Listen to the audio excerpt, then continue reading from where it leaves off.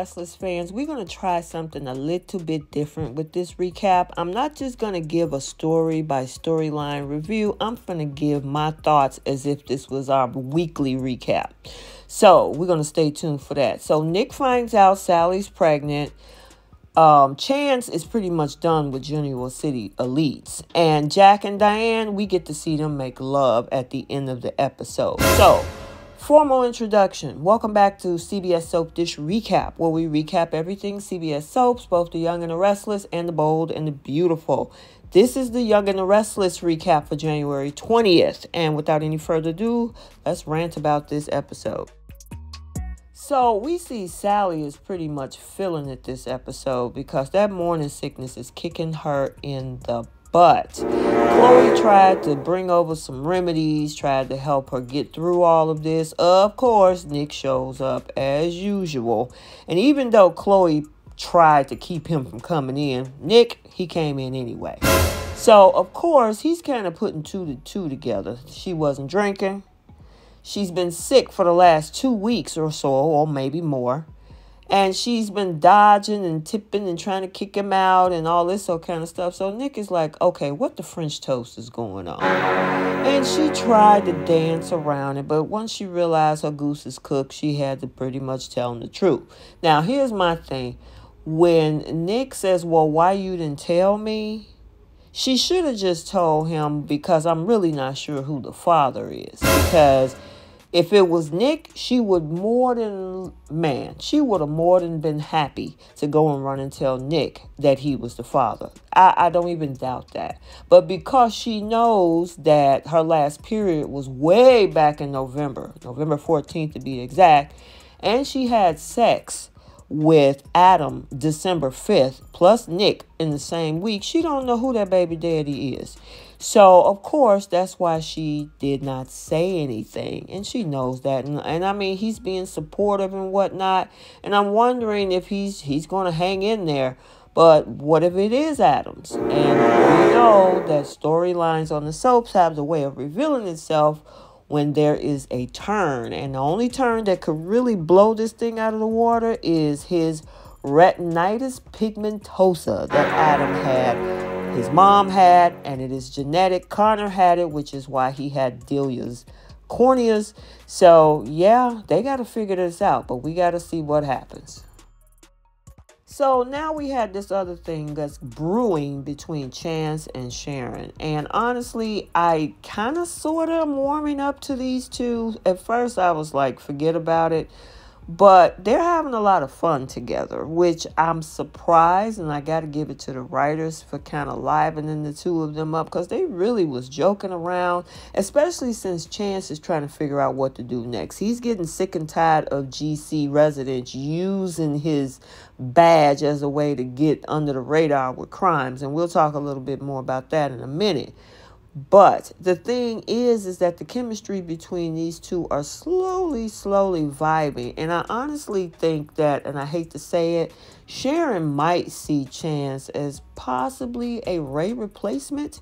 Because, of course, he's that leader and, that officer. And just like Ray was. Now, I'm not saying that he's 100% replacement. But some of the things that she liked about Ray, she see in Chance. And especially since he wants to be, the stand-up guy and, try to get away from all of the other stuff that other residents do.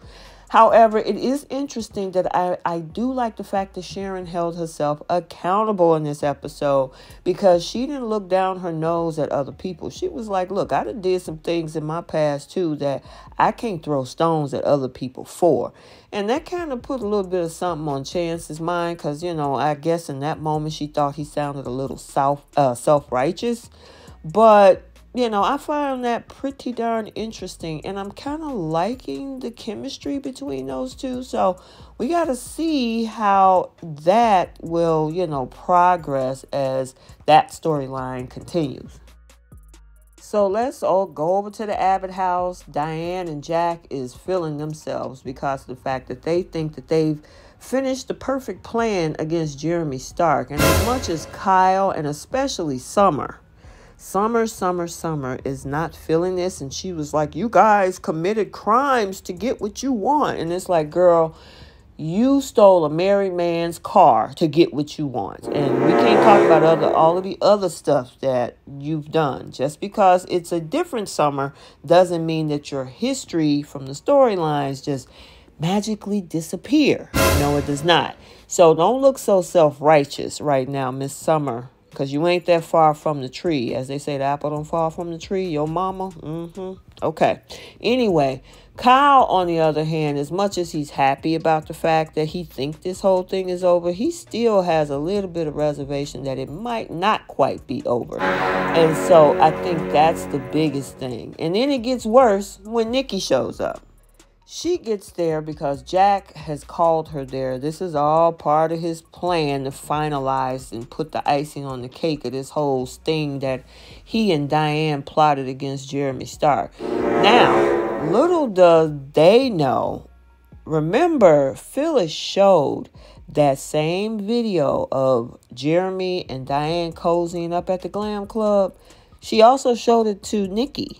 Nikki knows what's up too. So, of course, she's trying to put 2 and 2 together. Why would he go to Chicago? Why would he choose us? The last time we changed the alarm was when you and Jack were there. All of that. She remembers. She ain't stupid. Remember, she's Victor Newman's wife. So, yeah. I mean, just like Summer don't fall that far from the tree, I should say. In regards to Nikki, yeah, well, look at the association and the company that she keep with her husband. Anyway, she was putting 2 and 2 together, and it looked like they want pins and needles, meaning Diane and Jack. And then Chance showed up. So with Chance being the super sleuth that he is, one thing about Chance, this doesn't sit right with him. This is just a little bit too perfect for him, and I could see why. I'm like, Jack, really? You thought that this was just going to just ride under the radar, and you just throw something at the wall and it's going to stick. Anyway, it didn't sit well with Chance, especially because it was too perfect with Jeremy supposedly leaving his reading glasses near the safe. And then he only stole the necklace, nothing else. And then how did he get in there without breaking in? And how would he know to break the alarm or the code or whatever? Plus, hey, we already know what Nikki knows, right?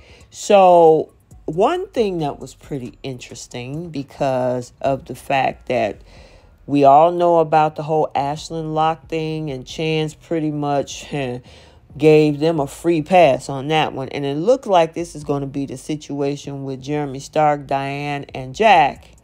It's one thing that Chance made a statement about people who try to be a little bit too self-righteous when they point their fingers at other people's bad behaviors. Check it out. Mr. Stark is still very loudly proclaiming his innocence. No, he is anything but innocent. He is a convicted criminal that can't be trusted. Unlike the upstanding citizens of Genoa City who always play by the rules. Well, I need to be kind. I bet you do, Nikki. You need to slide right on out the door because you know what happened with the Ashland Locke situation and all of the other things that not only Chance overlooked, but Paul too back in the day. So yeah, see you later. Don't let the door hit you. So while Nikki is hightailing it out of the Abbott mansion, over at Jabot, her husband is there, Victor Newman. And of course, his dear old son, Adam, ran into him over there. And it's like, Pops, what are you doing here? What do you want? Now, he claimed he's looking for Kyle. Now, we all know what the deal is. And, of course, Adam caught Victor and Kyle over at Society colluding, right? And we know that Victor's trying to cook up this harebrained scheme to figure out a way to get Kyle to help him get kicked out of Jabot so he can crawl back to Newman. Well, that's no exception here. However, Victor making it look like, oh, I'm just trying to talk to Kyle about my grandson and, he's going to be an adult Newman one day. And I'm like, well, as long as Summer and Kyle stay together, I guess it could be a mentor if that's the case, if they don't. Anywho, lies, and more lies. And of course, Adam can see clean through Victor. Kyle and Summer show up, as they definitely ran out of that Jabot house because they didn't want to be a part of looking Nikki in the face, knowing exactly what the truth is. However, they get over there, they see Adam, they see Victor, and of course Kyle make up some fake story that Summer actually co-signed, talking about Valentine's Day. Now, they're stupid because Victor said he was there about Harrison, and now Kyle and Summer said that Victor was there about Valentine's Day. So they made themselves look like idiots. Anyway, back to the story at hand. Summer is trying to make it look like, oh, you're going to screw up all by yourself. The dude done been there practically half a year so far, and so far so good. Yeah, I don't think that that's the case. And really, you don't have anything to talk about, especially since your mom just got fired. Speaking of Victor Newman and all his entitlement and glory, he decides that he wants to get pissed off at Kyle for not returning his calls over the last 2 to 3 days. And I'm like, really, dude? This man has a wife, a son, and a company to run, and a crazy mom who was dealing with a criminal. And yeah, okay, everything revolves around you. Back to the story at hand. He then turns around and says to Kyle, why did you even accept your mom back into your life in the first place? And of course, Kyle didn't want to hear that. I don't blame him. It's his mama, no matter what anybody else think. Then Victor turns around and say, well, that shows how you value family. And I'm like, really? He really flipped that one, didn't he? So then he says, well, this is why I'm here. Since we value family, I need Adam back into my family. Even though Adam don't want to be over there and he has peace of mind, Kyle don't want him over at Jabot, so he wants his peace of mind as well. So they're trying to hatch up this plan where he gets kicked out, and then, of course, some job is going to be offered by Victor as a way to pick him up off his feet. And they want him to have an epic fail at Jabot. Why don't they just leave that man alone and let him live? Little do Adam know that he possibly is a father of another child. So, Victor, why don't you just mind your business and stay out of your kids' lives? And finally, you see this scene right here? This is probably what Diane ultimately wanted. Now, I know we went through everything from LA to Allie to being in a relationship back with her son. And, of course, all of the shenanigans that happened with the reporter and Jeremy Stark. And, of course, we end up here. So it looks like in this particular situation, whatever the adrenaline rush that they both got from thinking that they won, we stand on top and we did this together and we defeated the foe, Jeremy Stark, he is put away for good. Obviously, it was a turn on for the two of them because it ended them straight in the bedroom.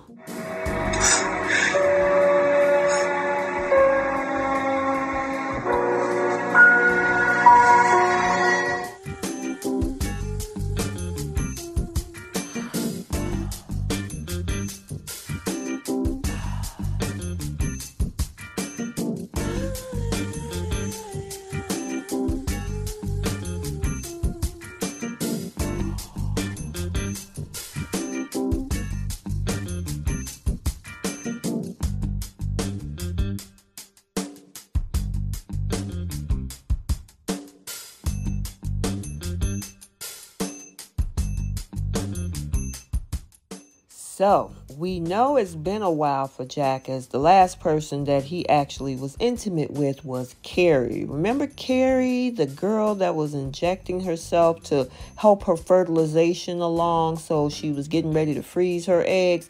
That was in 2019. This is 23, so it's been almost 4 years. So, I know it was pretty inviting when Diane pretty much gave him the attention that he needed. And of course, he obliged because we really got to see the whole bedroom scene with both Diane and Jack. So let me know what you guys think. Okay, so there you have it. The Young and the Restless rant recap for Friday, January 20th, 2023. Stay tuned for a rant recap for The Bold and the Beautiful also for today. So until the next video, like, comment, and subscribe, and we will see you in the next one. Bye.